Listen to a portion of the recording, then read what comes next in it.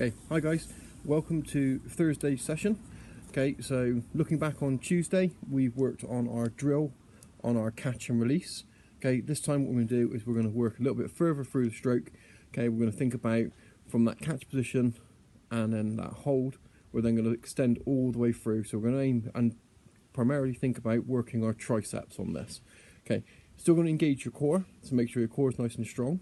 Okay, so again, make sure you've got a really good, strong anchor point for your bands. Okay, if you haven't got a band, you can use a towel if you can get somebody else just to hold it for you, so a parent or a sibling. Okay, so get them to hold it in the right position for you, and then get them to put a little bit of tension on it, and you pull through, and we'll finish off the stroke. Okay, so all we're going to do is we're going to have a little look at our front crawl and our fly in these positions. Okay, so let me grab the bands. Okay, again, so band in each hand, our strong W position, our strong position there, as if we're doing our internal and our external rotations. Okay, so fingertips going to face up towards the sky.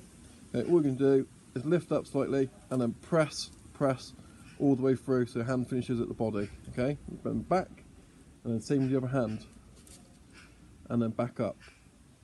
So I'm going to do this for a total of 2 minutes on just front crawl. Okay, nice and slow, nice and deliberate movements. Okay, feel, make sure there's tension in that band, so set yourselves up so you've got the tension you need. Okay, hold your core nice and tight. Okay, press all the way through. Okay, so it's just going to isolate those triceps. So all those push-ups we're going to do, we're going to build really strong triceps. Okay, this is for F2 and F3. Okay, so all of you can do it.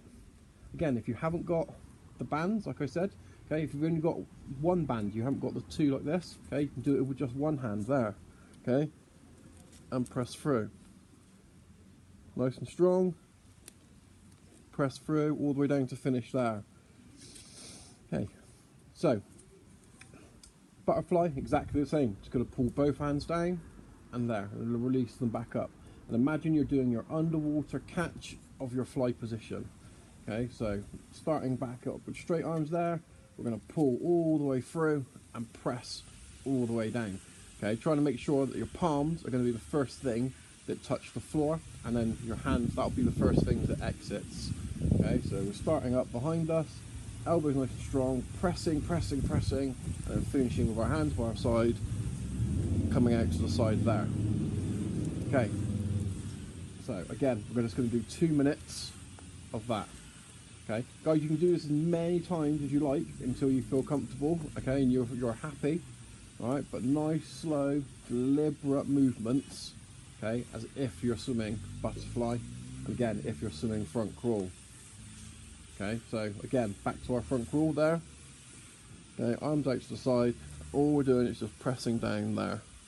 Okay, just a straight push through. We're going to be then lifting our hands out of the water. Keep your elbows just off the ground, and then push the hands all the way through. So elbows off the ground and pushing your hands all the way through there. Okay guys, so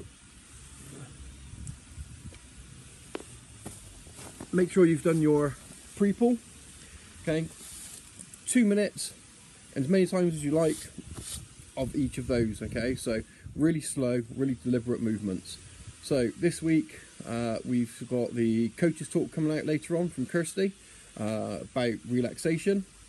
We've also got a quiz on Friday, something also for your parents to get involved with. There's a masters and parents evening as well.